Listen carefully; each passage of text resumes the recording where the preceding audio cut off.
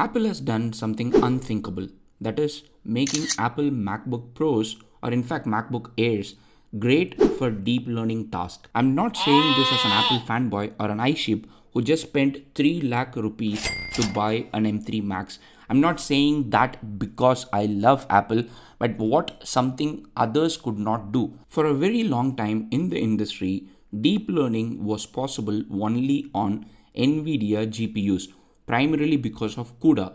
It's an NVIDIA specific NVIDIA kernel software that NVIDIA developed and did not open source. That means all the best things that you could do in the deep learning world, you could do only on NVIDIA GPUs. And that did not change a lot until Apple released its own chip, something that they called Apple Silicon. And Apple Silicon itself did not make a huge difference. I mean, it made a difference in the way speed of the inference of large language models were doing. So for example, this is a demo that you're seeing in real time, no speed up, where I'm using Ollama with a quantized Mistral version, and you can see the speed in which I could get the inference. This speed in inference is what the starting point, but that is not everything. Apple went one step ahead and then released a new library called MLX.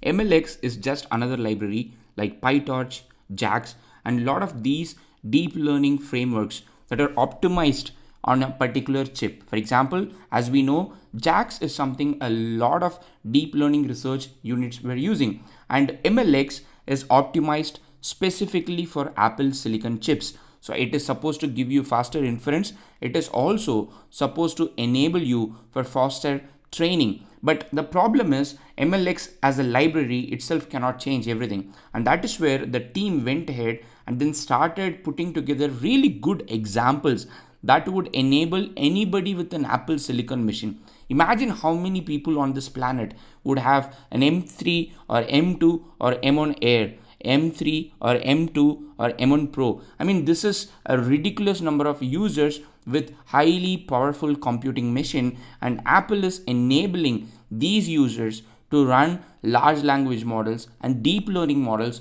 on their machine completely locally using this framework MLX. That has sparked the community interest in having crazy demos. For example, the one that you're seeing right now is part of the MLX latest version, where you can just directly pull any model, any large language model directly from Hugging Face Model Hub and then start using it locally. You don't need anything like ChatGPT, or you don't have to pay a subscription. Everything locally directly from Hugging Face Model Hub. Imagine the possibility of having thousands of models just on your Mac if you have got Mac. I mean, we are talking about a small subset of users, but still the fact that Apple has enabled all these users to use large language model locally is something that I'm still trying to believe, that because when you buy an Apple MacBook Air, it's not something that you would expect to do pro level task. I mean, that's why they have a separate pro lineup. But the fact that this model,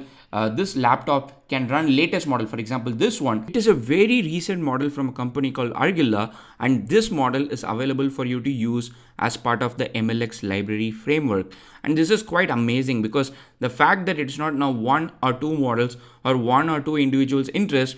Now Hugging Face has seen the growth in the popularity of MLX models, and then have created separate label, and then there is a separate MLX community, and that has given further rise to a lot more fine-tuners and researchers to release MLX compatible models like this 5.2 coder, which is a fine-tuned version of 5, and that is available for you to use on Apple Silicon machine. At this point, you might decide to stop me and then comment saying, hey, until now everything that you have been speaking about is inference, where you use an LLM. But none of these examples you gave me talks about, let's say, LoRa or training an LLM. And that is where the next one is. There is a Twitter user, 1Q Choi, I think, like I'm not pronouncing it correctly. So this person is actually creating a lot of demos where you can see how to use MLX as a framework on Apple Silicon machine, not only for inferencing, but also for training QLoRa, training LoRa, creating your own fine-tuned models.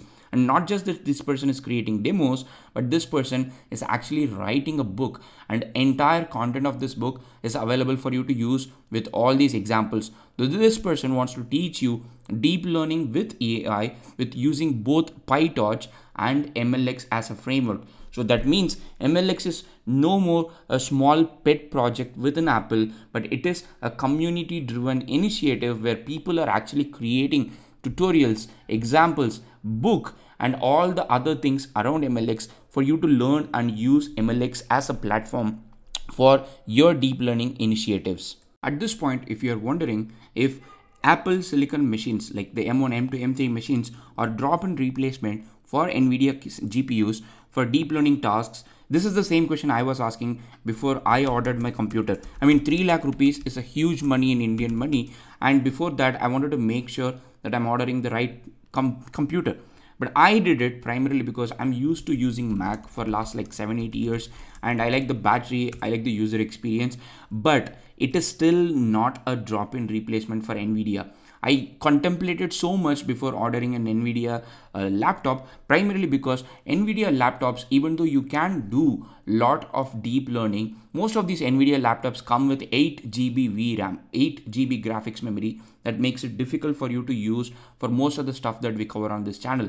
And this there is a comparison where Whisper is compared with NVIDIA GPU versus Apple Silicon machines, and you can see from the time difference that Apple Silicon is not yet there. As this Reddit user puts it, this is not supposed to be a scientific experiment. This gives you a rough idea what the MLX framework is capable of. A 2-year-old MacBook using Whisper is almost as fast as a 1-year-old GPU. It is definitely not a replacement for NVIDIA GPUs, but this is here to stay, and it has a true potential to turn every computer that you have, like especially if you have an Apple Silicon machine, into a deep learning engine, whether it is for inference, whether it is for training. And I'm going to spend and invest a lot of time in learning MLX and teaching more MLX stuff on this channel. And if that is something that you would love to see, please let me know in the comment section. Otherwise, I appreciate Apple and the community for creating an alternative for what has been an NVIDIA's kingdom. See you in another video. Happy prompting.